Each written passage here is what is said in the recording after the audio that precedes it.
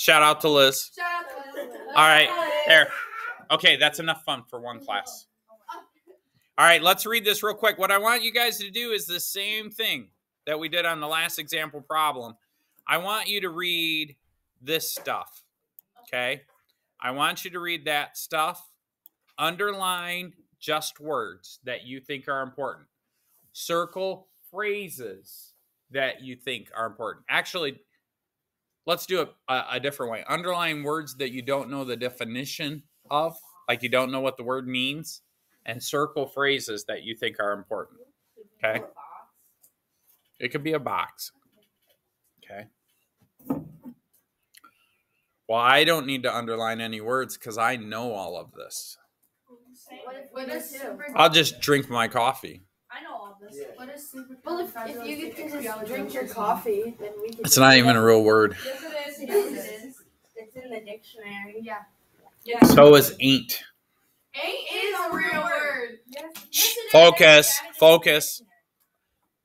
The linear equation shown is written in the slope-intercept form of the equation. Its graph is a line with the slope of m and the y-intercept of b.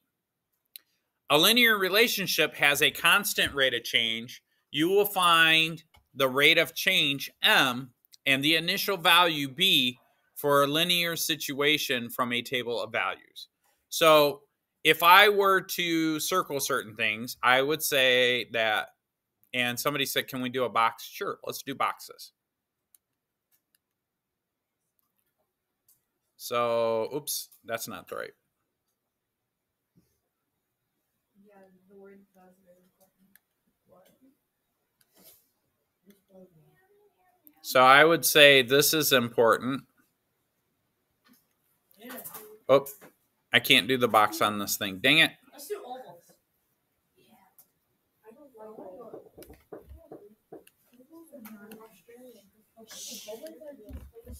So this is an important phrase, the slope form of an equation. How many of you guys, by show of hands, how many of you guys circled that? Okay. How many of you guys circled slope m? Yeah. How many of you guys circled y-intercept b?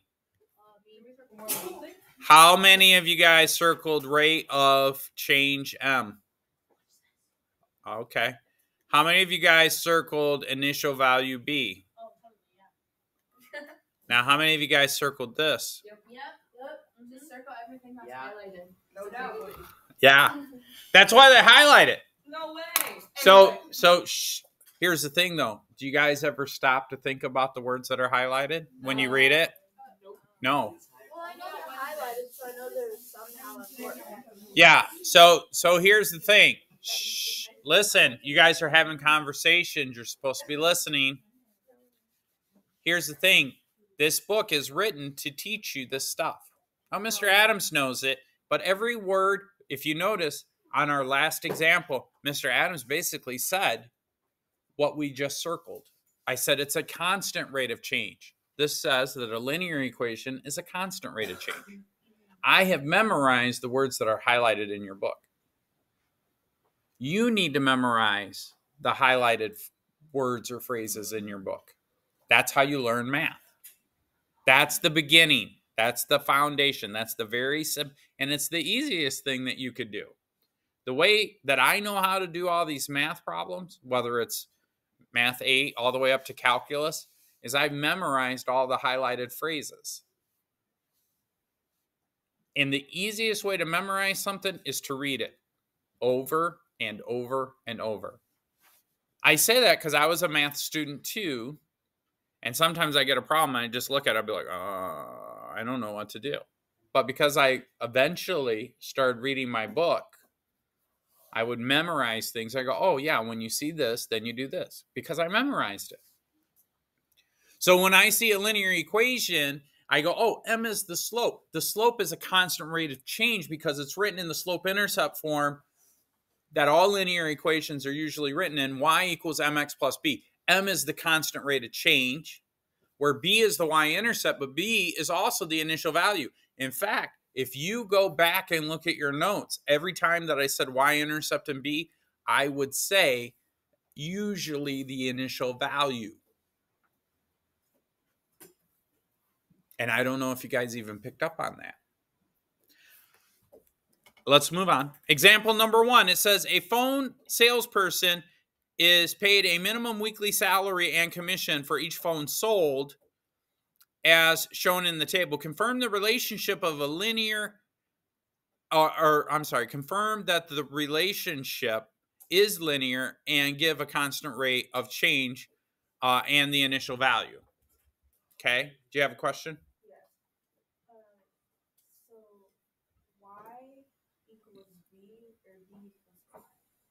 Because I'm confused. Because like he says. Oh, okay. That's a great question. All right. So let me write the question down and we'll come back to it. Okay. She's saying, look, I don't get this.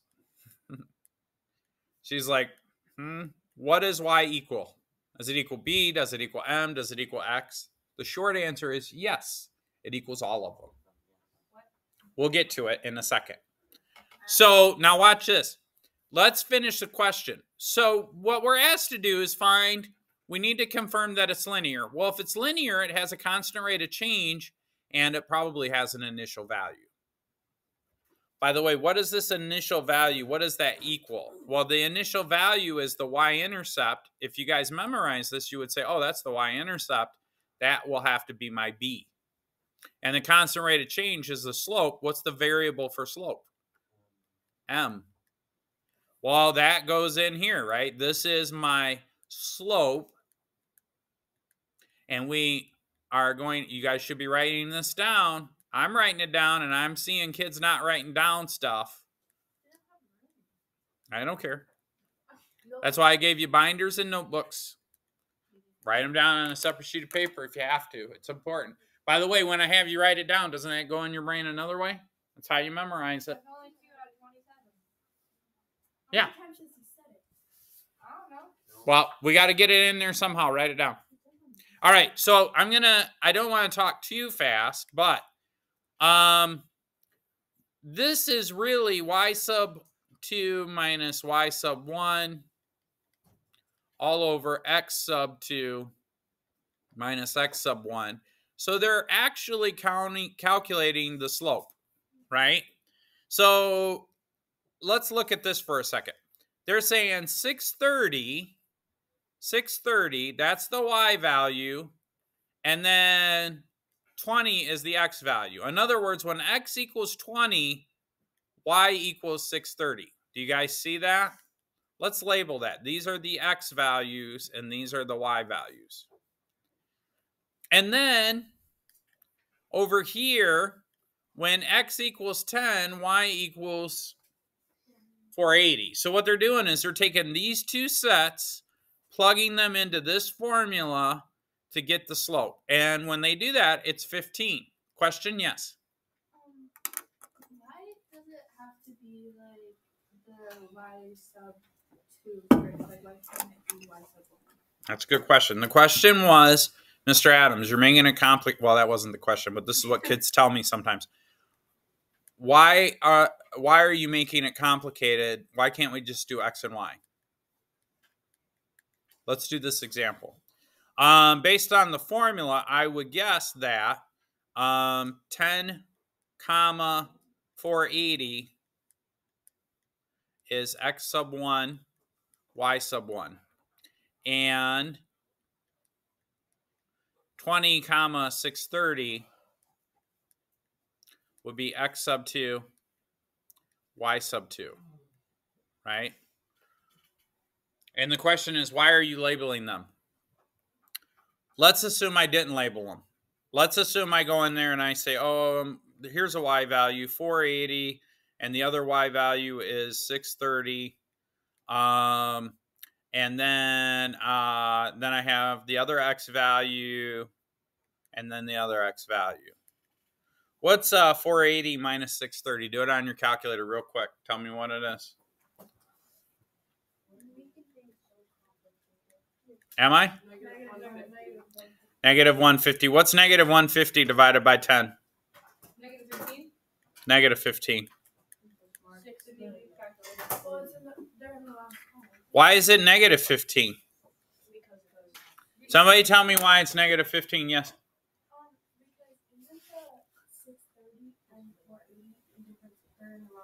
in different spots. Now, how many times do you think I've seen that as a math teacher?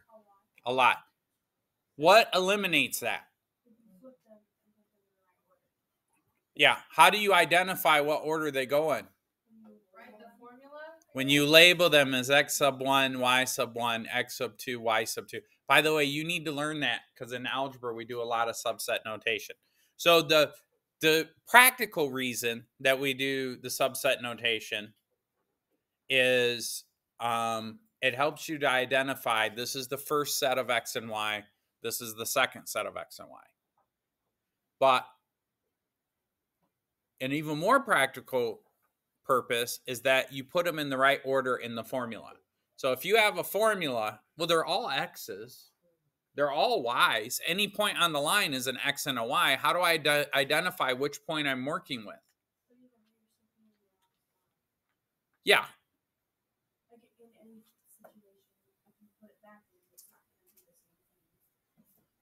Correct. You're making my case for me, right? But if you label what they are, then you'll more likely put them in the right spot. I guess what I'm saying is, why is that difficult for you guys? Is it difficult to go, oh, this is the first set of x and y? Or is it the extra step that you have to write stuff down? I think sometimes you guys have had a certain level of math, and I don't want to go too far into this. Let me finish this example problem, and we'll talk about it. So, anyways, when we do that for all these points, we get a constant rate of 15. So the constant rate of change is 15. What does that mean? Yeah, that m, my slope, is 15. And then it says the salesperson receives a $15 commission for each phone sold. Oh, that's good. And then we want to find the initial value. Well, we don't know what the initial value is, but we know that the initial value occurs when there are 0 phones sold. So they did something kind of slick. They said, look, let's work backwards. To go from this way to this way, I'm going to subtract 10. And to go from here to here, I'm going to subtract 150. Let's just go back one more step. In other words, if I sell 0 phones, I should get $330. In other words, each salesperson gets a base rate of $330. The initial value is $330. So a salesperson receives a salary of $330 a week before commissions. Isn't that the B? So y equals mx plus b. If I needed the equation, it would be y equals, what's m? Yeah, but what's the actual value for this problem? 15x plus, what's b? 330. So that's the equation. Now what I want you to do, turn your calculators on.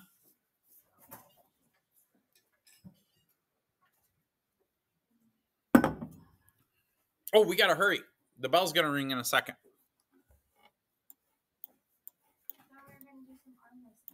Well, maybe we can arm wrestle later.